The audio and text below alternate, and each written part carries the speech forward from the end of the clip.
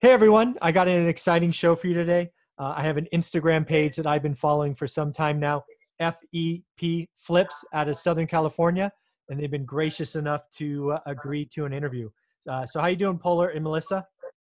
Pretty good. How How you doing? I'm doing very well. Why don't you just introduce the audience to who you are, what you do, how long you've been doing it, just kind of all the basic stuff, if you don't mind first, and then we'll get going from there. Yeah. Go for it. All right. So I'm Polar. This is Melissa. Husband and wife duo team here. We flip houses and renovate here in Southern California. So primarily LA County, Orange County, and surrounding areas, but most of our stuff will be in LA and Orange County. And we've been doing this since 2014, I believe.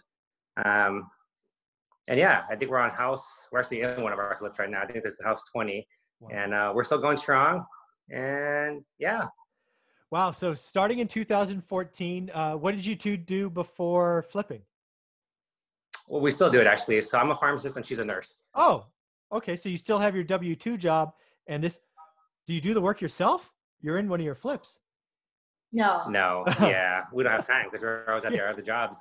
Yeah. This flip is finished. Just staging it. Oh, very cool. Very cool. All right. So what brought you to it? What in 2014 made you go, you know what, now's the time to strike? That was pretty good pricing, right? Looking back 2014, maybe it's a year off the bottom, but still pretty cheap. What made you look at it? I think we just had our second child, and oh my goodness, okay. It was just kind of like we did it on a whim. We were always interested in real estate. Okay. And he felt like he was working a lot. And so we did it because we wanted more time. Okay. So we kind of just jumped in. The first one was insane. Yeah, we did stressful the whole time. But we did it with family. You know, the kids came with us. Oh. And it was fun. I mean, we spent a lot of time at Home Depot and Lowe's and figuring things out and driving everywhere and picking up tile and, you know, getting a little dusty and dirty. But the kids were with us. They had a blast. And it was fun to have some family time. Very cool. So let's, I always like to talk about the first one. So how'd you find it? Was it online, a wholesaler, driving for dollars, for sale by owner? What happened? Yeah. So the first one, we had an agent who was helping us at the time. Okay. And he was reached out by a acquisition company. Mm-hmm. So he reached out to us and said, hey, you know, we've been running numbers with this company and this one seems to work for you guys. Okay. Take a look. So we did. We ran our own numbers and we said, yeah, you know, we agree with you. The numbers look pretty good. So there's never a perfect time. So let's go for it. So it was scary. Yeah. Very. Throughout the whole process. Had no idea. Yeah. You know, it could have gone, you know, it could have gone totally in the opposite direction. I think it was like seriously dumb luck. Like we got a contractor that was honest. Yeah. And he felt sorry for us. So he gave us a really cheap price. Oh, and the house sold like before it even went on the market. It was just really like, we just really lucked out on that one. Wow. And it kept us going. Very cool. So let's get more details on the first one. So what were you looking for? Did you have an area, a property type, a size? Did you have any idea on what the first yes answer would be? No, you were looking for a single family home, County and Orange County. But Orange County prices are pretty ridiculous. So we ended up finding one in Long Beach in LA County. Okay. And we just said, if the price works, you know, if we could buy it at a price where we could still renovate it at a correct price with a good contractor and still make a profit of it, then we're good to go. So it took a while to find that deal. But once we did, we went for it.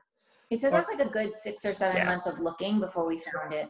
Cool. People need to hear that, right? It's just because you decide to do it doesn't mean it just falls in your lap. So you were looking for 6 or 7 months. That's cool.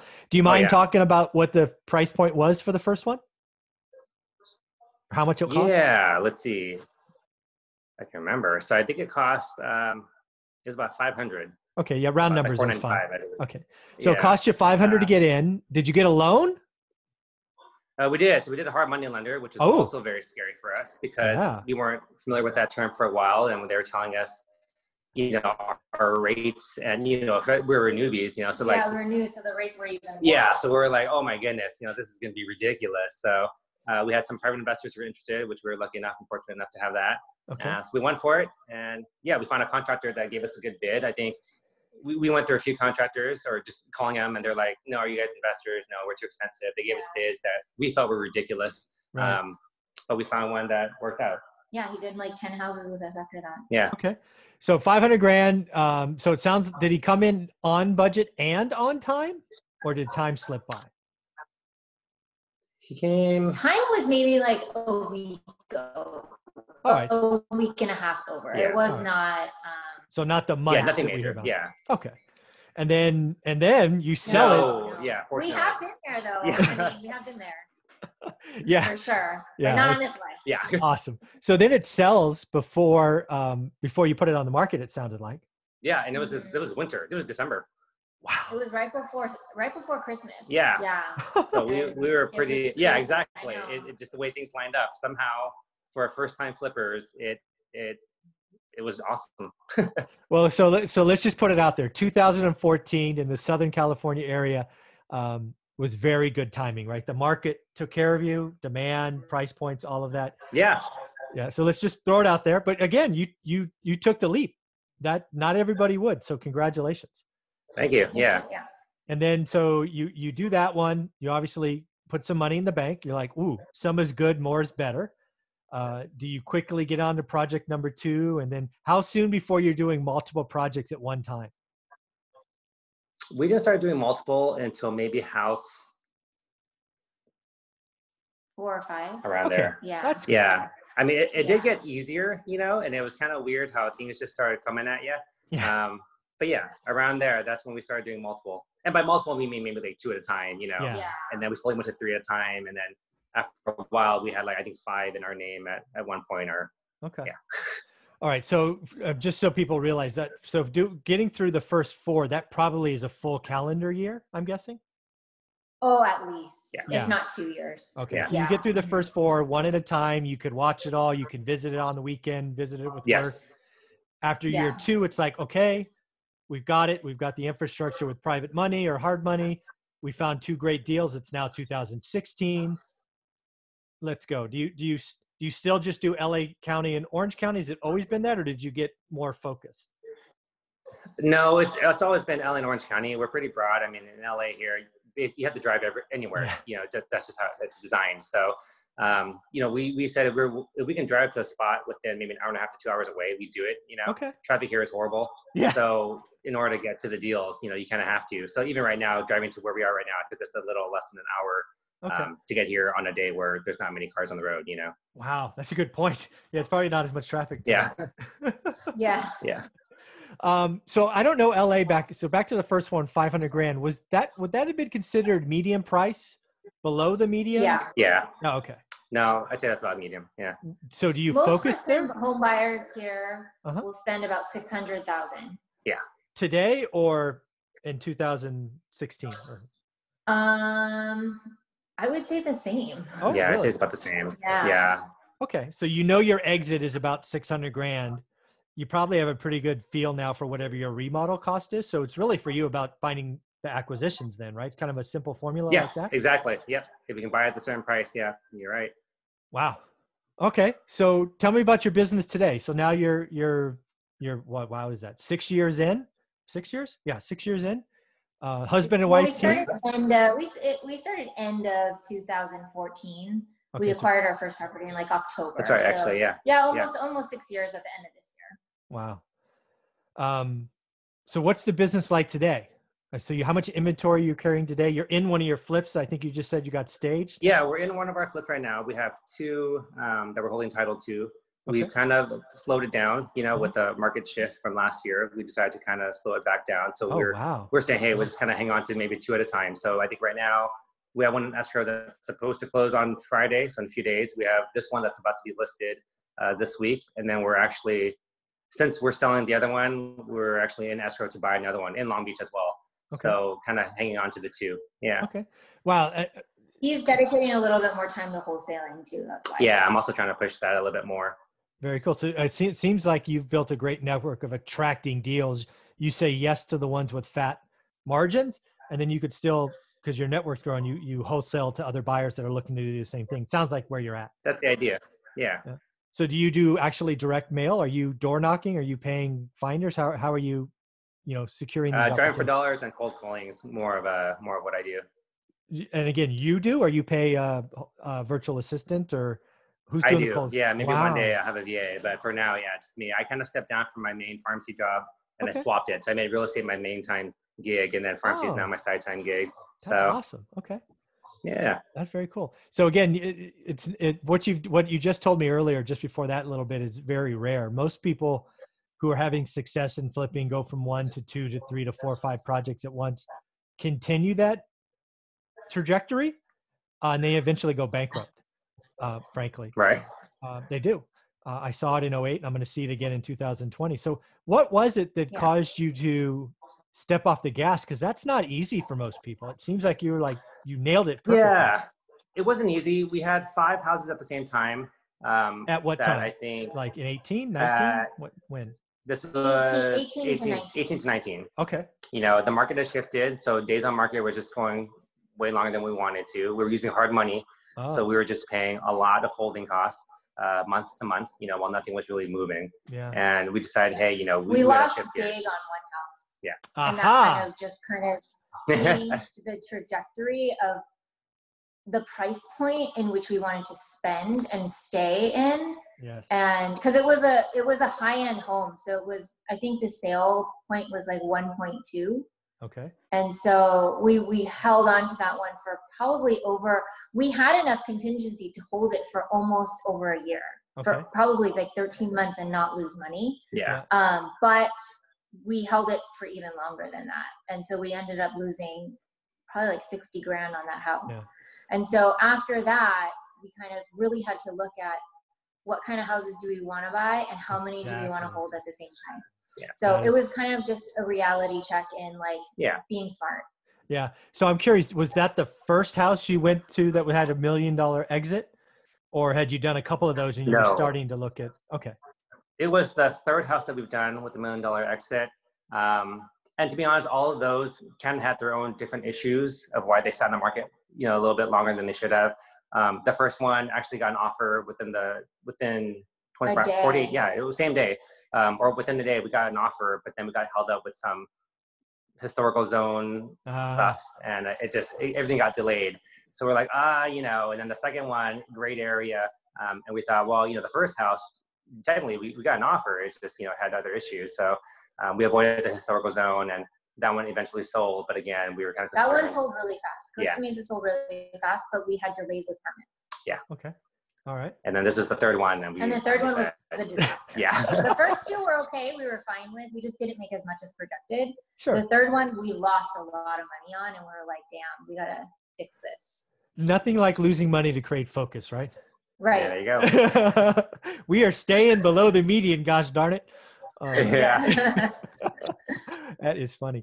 So I think that's a great strategy, right? You know what you do. You got the teams. You've changed your focus from full-time or pharmacy first to this, to, you know, switching it. Where do you think you're taking this? Because I think 2020 is going to provide some unique opportunities, but you're going to have to be brave. So what are you thinking? You know, I don't know. We were talking about possibly getting into some buy and holds depending on where the market goes. Because we do have, you know, this cash to buy. Sure. So maybe we'll do that. I don't know. We haven't really talked about it. All these changes are coming right now, and we're kind of like not sure what's going to happen. Yeah. I think.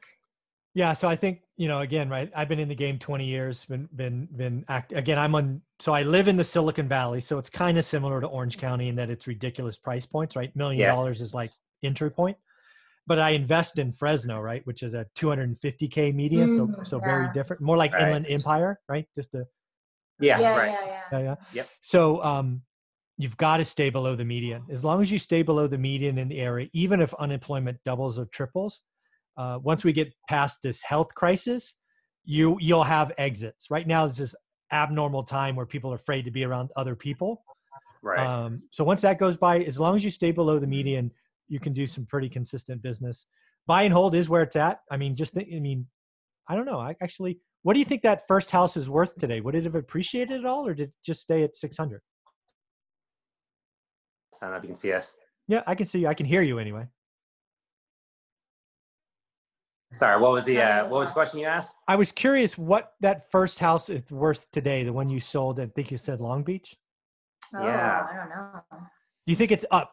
Basically, if you held it, would it be worth more today? Yeah, definitely. That would be my guess. Yeah. I would assume so. It's California, right? Isn't that, it always goes like that? Yeah. No, I know it held up because I know it sold. Yeah, I kind of Did it tracked sell again? It sold again. Oh, okay. Yeah, I think so. It got resold again, and yeah, the value went definitely up. Yeah, because buy and hold is really where you create wealth long term, right? But you have to be able to hold it through downturns, right? And where you do that in property is with rentals, specifically houses. So yeah. Anything you're looking sort of next level your business? Is it getting VAs to do cold calling because you don't want to do it, or where do you Polar take this? Yeah, I mean, I for my part, since I am doing the cold calling right now and I am trying to kind of pursue this wholesaling area, yeah, I'd like to have a VA or two and kind of allow me to have more time spent with family. I took away my pharmacy time so I could have more time at home, but I realized now that I'm home, I really got to work it. But now we're homeschooling. Yeah. So you also got that. So, yeah, weird times. 2 children. Yeah. It really is. So, crazy times. But yeah, that's where I kind of like to go. We do design consults, we do staging. I'm still a realtor. There are other aspects of the business of real estate world that we also kind of take part of. Renovation is kind of how we started. Yep. So we'll kind of see how that goes. We've done. I don't think we have a serious trajectory right now, except for we know that we want to do some buy and holds. Okay. Yeah, that's always been the end goal. Yeah, and today in this kind of climate, it's probably okay just to, we're going to get through this before we make any life and death decisions. Makes total sense. Do you want to actually show off your creation? Do you want to turn around and show the house and talk about it a little bit? Yeah, if you guys want to look. Yeah. Here, let me see. Tell us what you did. Flip this, or turn around. Here, I'll let you. So this is the kitchen. So there was actually a wall dividing the kitchen. Here's the dining room. There was a wall dividing the kitchen and the dining room. So we took that down and expanded the kitchen a little bit. Okay. Sorry, phone call. Okay. That's all right. And then it's kind of like here, I don't know if it's everywhere, open concept pretty much is what people want. Yep. So we go from the kitchen, the living, dining, and then into the living room. Yep. Typically like to add a bathroom if we can to make a master ensuite. So that's what we did here. So this is the master bedroom. Bathroom